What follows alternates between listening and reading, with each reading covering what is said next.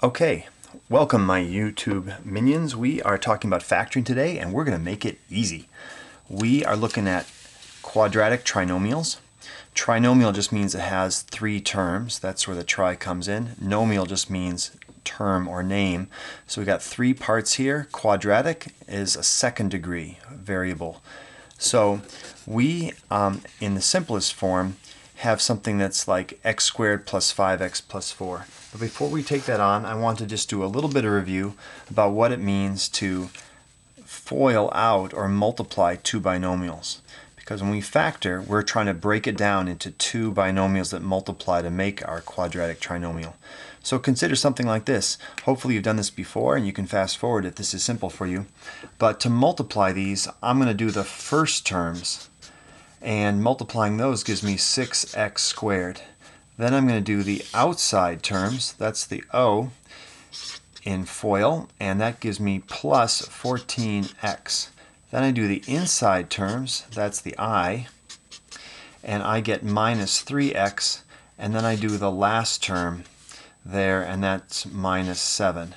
I can combine these middle ones, and I will get then 6x squared plus 11x minus 7.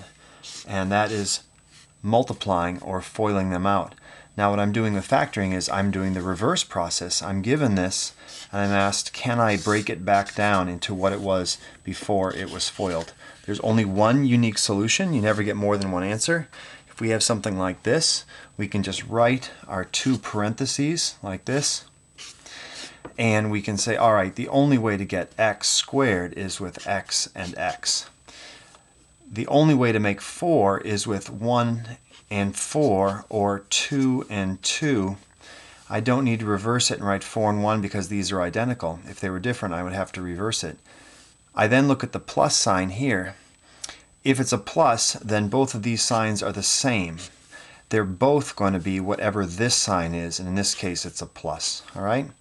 Then I'm looking for the rainbow check, as you can call it, these two numbers that will multiply, that when I combine them will give me 5. If I use 2 and 2, 2x and 2x would give me 4x. That's not correct, so it's got to be the 1 and the 4. So my factoring then would be 1 and 4 right there. All right? Much more difficult one would be something like this, which we in the Boston area say is wicked had.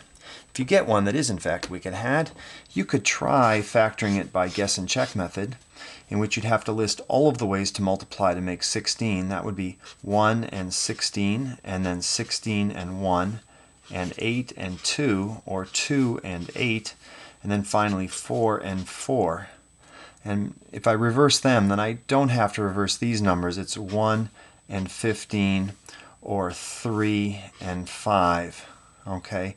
So with the minus sign then, they're not both the same, as I said before. They're going to be different. They're going to be minus and plus, or plus and minus.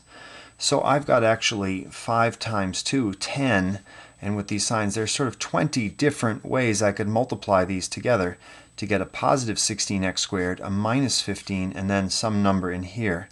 And that would be all the different combinations. Now I could spend a long time and do that, and I would eventually get it. But it's helpful to know sometimes a way that works every time that isn't just guess and check, and that's what I'm going to show you now. And we do that by drawing a kind of a box type thing like this, and divide it down the middle like that. And it's just a way of getting organized, so you remember what to do. And this first term right here goes right there, and you write 16x squared. And then this last term, with its sign, goes right there. That's minus 15.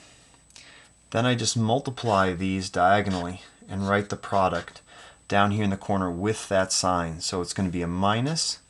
And then if I do the multiplying, and you can maybe take a separate sheet of paper, you'll see it's 240 and then x squared. So I write that there. Whatever I write here, I write it also over here, minus 240x squared. And that's a little visual reminder that I'm looking for two things that multiply this way and will give me that same exact product. And each of these will have an x, and x will give me the x squared. But now I need two numbers that multiply to make 240, negative 240, and those two numbers then have a difference of 14. The two numbers will multiply to make negative 40 and add up to make negative 14, but I prefer to think of it as the difference between the multiples, the factors of 240, that will give you that 14. So you just start listing them. It definitely is not going to be 1 and 240. It could potentially be 2 and 120, or 3 and 80, and you could keep going. Try 8 maybe and 30 as we work our way up, but we're looking for numbers that have a difference of 14. Well, 8 and 30 have a difference of 22. So that's not there yet. These have a difference of 77. That's definitely not there. So going in this direction is the right direction. If I were to try 12 and 20, that would have a difference of only 8. In between this is in fact the one that works. 10 and what is it? 24. Lost my place. 10 times 24 gives me 240, and that has a difference of the 14 that I want. Well, this is a negative sign. That will go with the larger of the two numbers, so that they add up to be negative 14 and they multiply to make negative 240. I can write these numbers in either place. It'll work with either one, so it does not matter. Negative 24 and a positive 10. This will multiply and give me what I want. I've basically cracked it at this point. All I do is I can just take this top row and I can rewrite that. 16x squared minus 24x. And then what I do is I just take out whatever is common to each of these things. They both have an x, so I can take out an x. They both have a 2 and a 4, and even an 8 is the largest number I can take out. So if I take out that largest number, or think of it as dividing by 8x, that's another way to think of it, then the x's cancel, the 24 cancels with the 8, and I get minus 3. The x squared cancels with the x, and I just get 1x. 16 over 8 is 2, and this is one of my two factors then. Oops, I'll slide that up. One of my two factors is 2x minus 3. My other factor then will be whatever it takes to make this work. So that'll be 8x, because 8x times 2x gives me my 16x squared. What times negative 3 gives me a negative 15? Well, that'll be a positive 5. And that then is the other factor.